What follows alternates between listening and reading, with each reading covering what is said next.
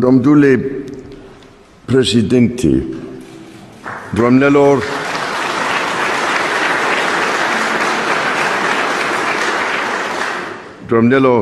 și domnilor, Mr. President, ladies and gentlemen, I cannot describe what great pleasure it gives me to be visiting Romania once again. Thank you, Mr. President, for your kind words and your immense generosity in hosting this reception.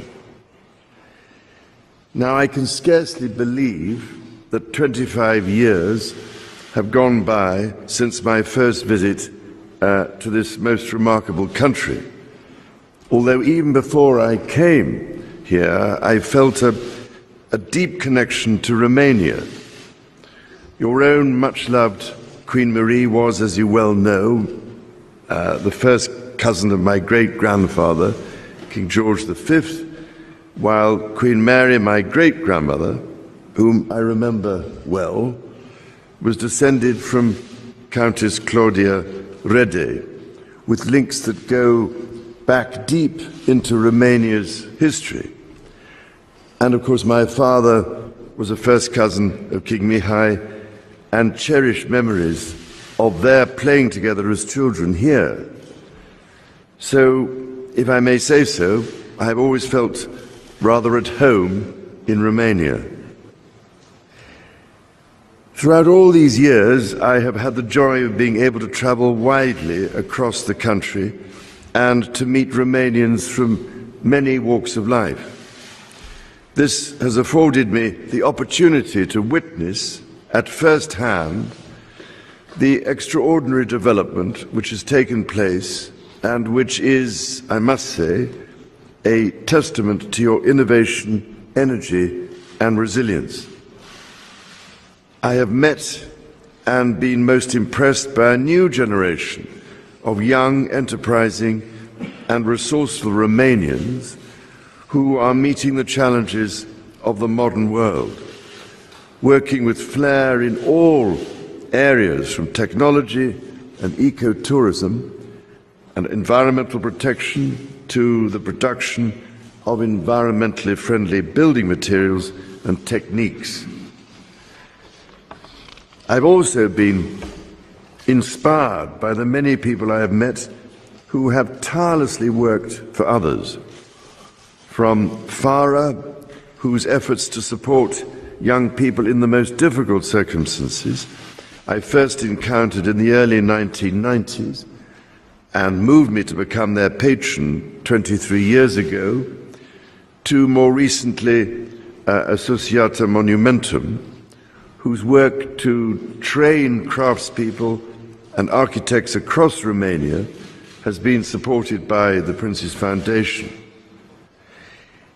It is so impressive to see how many young volunteers work every year with such love and dedication and attention to detail with their ambulance for historic monuments to help preserve Romania's wonderfully diverse architectural inheritance. As I've said before, I've come to love Romania, your culture and art, your heritage and history, your sweeping landscapes and priceless biodiversity. This țară de glory, țară de dor, if I may paraphrase your national poet.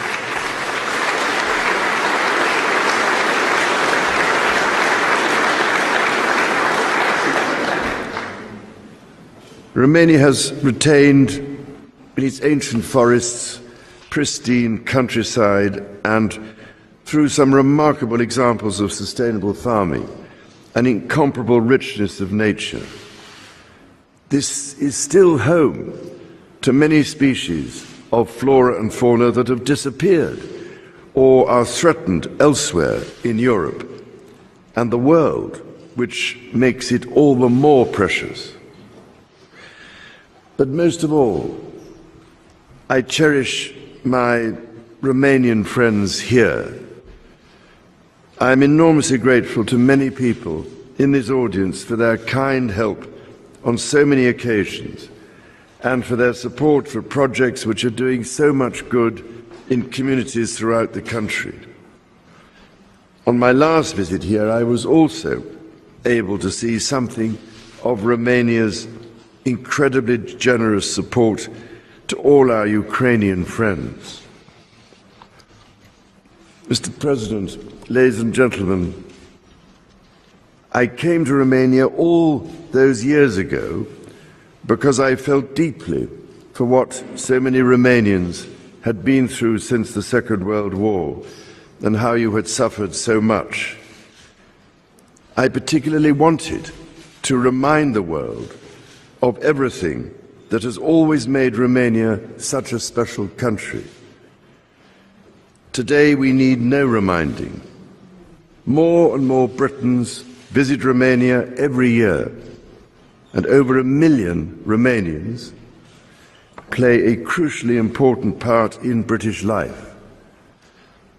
Our bonds of friendship are as strong today as they have ever been in our long histories. And I look forward to playing my part in seeing them strengthen even further in the future.